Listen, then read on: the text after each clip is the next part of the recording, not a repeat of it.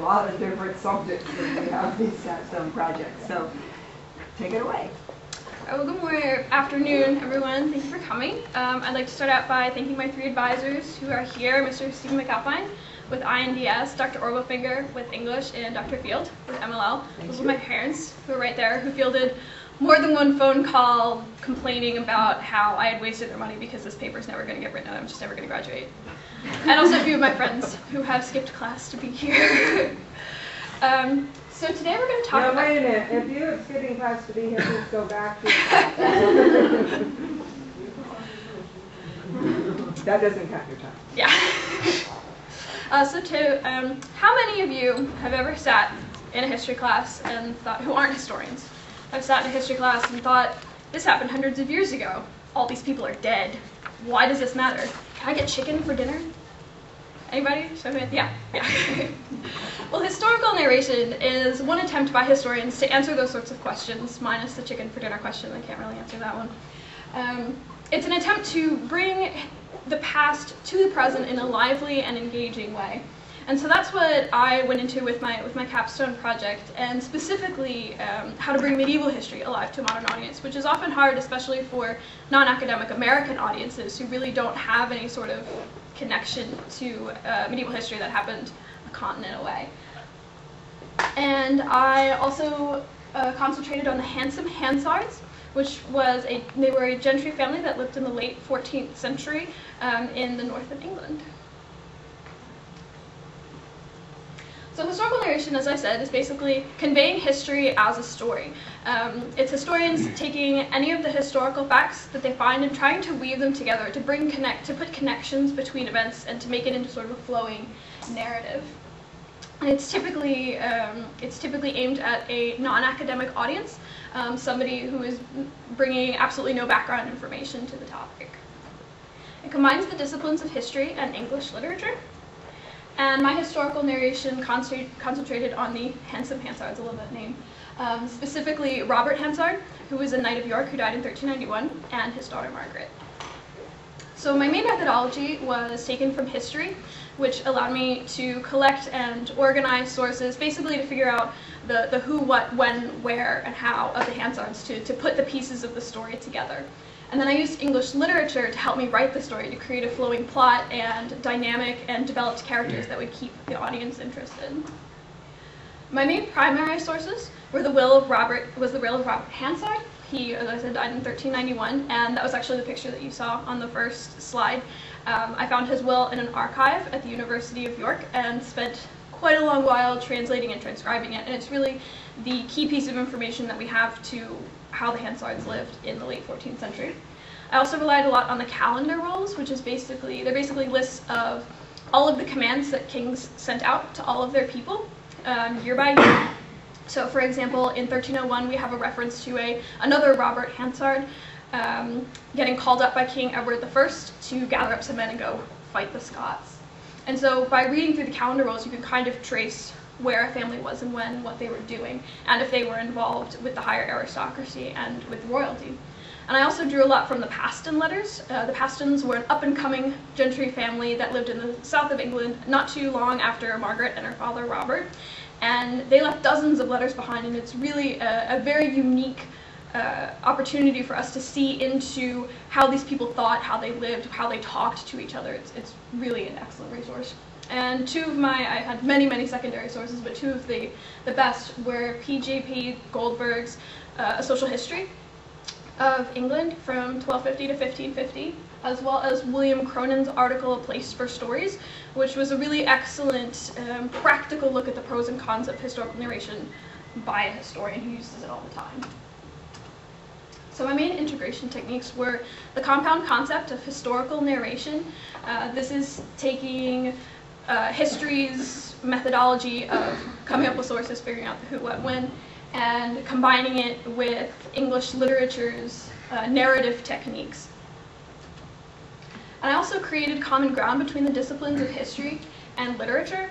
Both history and literature seek to relate to their audience. They want to get their audience excited, they want to get their audience involved, and so I pulled those together and combined them with the desire of history to convey history in an accurate manner, and the desire of English literature to convey a good story. And then I also bridged the explanation-action gap.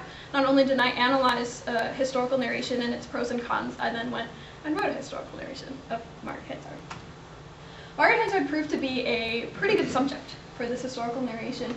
She is a member of the gentry, which means that her family has titles and they have some land, but unlike the aristocracy, they don't have land all over the country, and they tend to be very rooted in their community. They talk to their community leaders a lot. They eat with their reeves, the overseers of their manors. They work with local artisans, and so they tend to be very good touchstones of what was going on in the community and what did people in the community believe and how were they living, as well as how society was changing. And it's also easy for an audience to relate to Margaret Hansard. Let's see. She's a young woman starting out in her life, and most of us here are either young people starting out in our lives, or we remember what it was like to be starting out in our lives. So she had many similar desires and fears that young people today have. She didn't want to live with her parents or with her older brother for the rest of her life. She wanted to go out and establish her own home and her own family. She maybe wanted to live a little bit better than her parents had. She wanted her children to go well. She was concerned about wars that were happening between England and France, just as today we're concerned about wars that are happening in the Middle East. She really is, when you get down to it, she's very similar to modern people. And I found that this was an excellent way to kind of take everything that was happening in the late 14th century England and bring it to an audience through Margaret's life. So in conclusion, as you can probably tell, I'm a big fan of historical narration. I found that it was an extremely effective way of bringing history to the present and keeping modern audiences engaged. And I found that when I talked about just sort of general medieval history to people who were not experts, their eyes would kind of glaze over. But even when I was describing in brief what Margaret Hansard's life was like, they tended to get very interested and start asking more and more questions. And so it's something that I think I'll definitely continue to do throughout my professional life. And when I go back to England in the fall, I'm looking forward to getting to know the Hansards even better.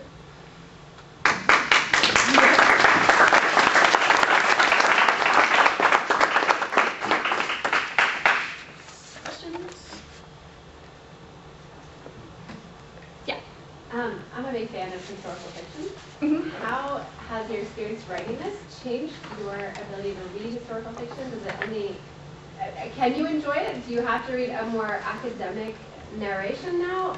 I mean, how has this process influenced your pleasure reading of historical fiction? Well, I'm a big fan of historical fiction, and I think it's a really good way for a lot of people to get into history. I mean, the sheer amount of people who have started talking to me about medieval history when I mention that I'm a medieval historian, usually I get, wait, what? That's something you can study. But I also get a lot of, oh, I watch The Tudors and I watch all these other shows. And I found that as long as you keep historical narration and historical fiction are kind of two different things.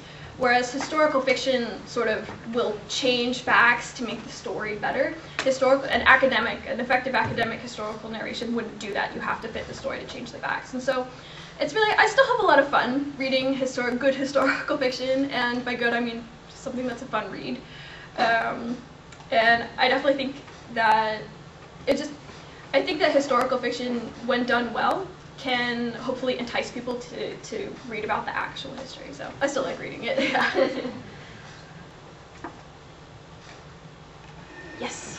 What was the real challenge in writing your historical narration? The biggest challenge?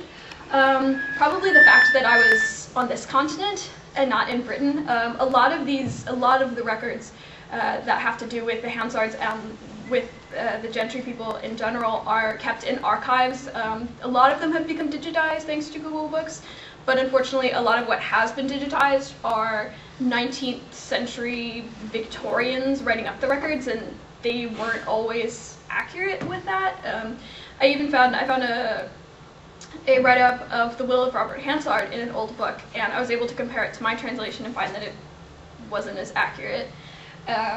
So I'm really looking forward to getting back there and being able to figure out these records and not have to rely on books written in 1823 that's like absolutely no sources whatsoever. Is there anything meaningful about the Hansome Hansards, or is that just alliteration? You know, I kept finding references to, oh, the Hansome Hansards own this castle, and the Hansome Hansards were here, and as far as I can tell, it's just a nickname they had. One of the things I'm going to try and figure out is if that came from any particular story, or if that was just a moniker they got over the years. I'm not quite sure. It might have just been the alliteration. I mean, yeah, I'm not quite sure. Last question? Yes. Mom. Does anyone else have one? No. Okay. I just wanted to know when you translated the will, what the process was like, and the Latin it was written in? Mhm. Okay, so was that different than the Latin that you learned in school, or? Grammatically, it was fairly similar to classical Latin. Once you know classical Latin, medieval Latin is actually a lot simpler because it tends to mirror the sentence structures of whatever is the native tongue of the person who's writing it. So if you're translating late medieval English Latin, it's going to keep a lot of the same sort of structure as English. What was really, really frustrating was the fact that it was written by a scribe. What would happen is that when somebody was leaving a will, they dictate it to a scribe who would copy it down and then go copy it later into the probate register, which is the big register of wills. And scribes had their own sort of, it's almost like a secret language. Because they had to write so often and so fast, they had a lot of contractions and abbreviations, and they varied kind of from scribe to scribe, and they had different, like certain dashes over words that could mean, oh, this actually goes into ERE or ARE, or I just took out a few syllables. So that was the frustrating part, was actually having to, you know, I ended up writing it out over and over and over again, and each time it was almost like a puzzle. You just had to keep trying to figure, okay, what is he saying? What is he saying? Is he talking about a church? Is he talking about a horse? I don't know. But, you know, eventually I figured it out, and I think it's going to be a lot easier the next time I go take a go at a document like that. But it's just, it was a lot of trial and error, a lot of doing it over and over and over again. Well, thank you very much. We have some few words from Carrie, I think, or Stephen, I'm sorry, for you. Well, we're very proud of Allison for earning departmental honor. I knight thee, sir. Allison. And you also have some good news about graduate school. Where will you be doing your graduate study? I got accepted into the program for medieval studies at the University of York. They have a center for medieval studies that's one of the top in the world, so I'm really excited to be going back. You're excited to, okay, she's going back to York. Well, not only that, she is graduating summa cum laude, which is, I think, almost straight A's, isn't it? Yeah. And she has also received the Mary Jo Kleiner Award in Interdisciplinary Studies. And this is an award that is given to the student who has performed outstanding duties toward the culture of interdisciplinary studies. And she's been president of our Council of Majors and been very dynamic and active. And we've really enjoyed all that you've done for us. So thank you, Allison.